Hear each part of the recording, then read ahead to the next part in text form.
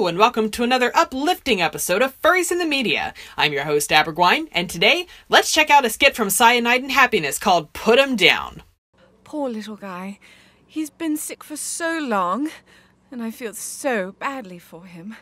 Little buddy is in so much pain, I'm afraid the only option we have left is,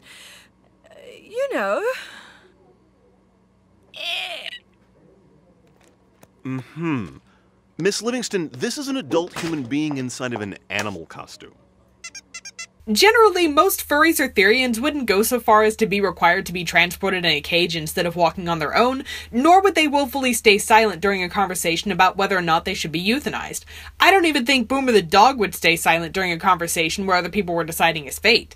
But in all fairness, the fact that the son hasn't objected to any of this actually adds to the humor of the skit.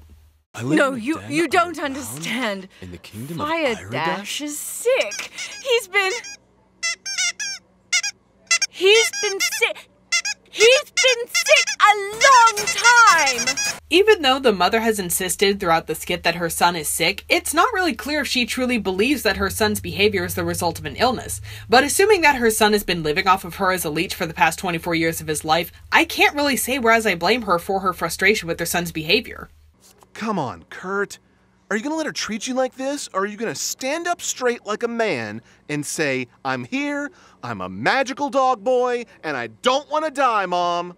I don't appreciate you referring to me as a cisgender human male. I'm a trigender pyrofox. To be fair, if a person is so obsessed with their identity that they are more concerned with correcting people about their identity than with the fact that their life could be at stake, that is something they should probably seek medical attention for. Let's take a look at the review stats. Information accuracy is 50%, and the spirit of the clip is 100%, giving us an average of 75%. And now time for my thoughts.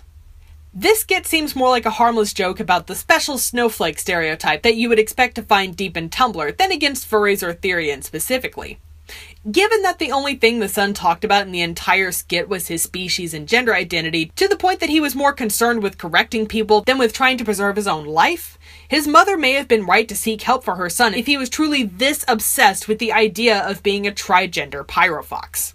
Obviously, euthanization would not be an ideal treatment for this, but the fact that the mother is considering that option for her son instead of traditional medical or psychiatric help is part of what makes this skit funny. If the son's behavior was really a problem that the mother couldn't fix or cope with, she could just kick him out and make him fend for himself. Honestly, I'm a little surprised that the veterinarian didn't suggest this, but I realized that if the show had offered that as an option, it would take away from the humor of the scenario.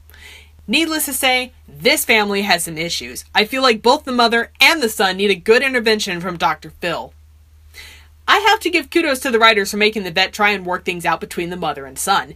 It gives a good contrast to the extremes the mother and son exemplify, and it also provides a more in-depth look at these characters so we can see that neither the mother or the son is ever willing to budge, which makes the entire situation that much more absurd. Actually, this whole skit reminds me of a conundrum. If anthropomorphic characters existed, and if they got sick, would they go to the doctors or the vets? Let me know what you think down in the comments. Well, that's it for today's episode. Have fun, stay awesome. Bye-bye!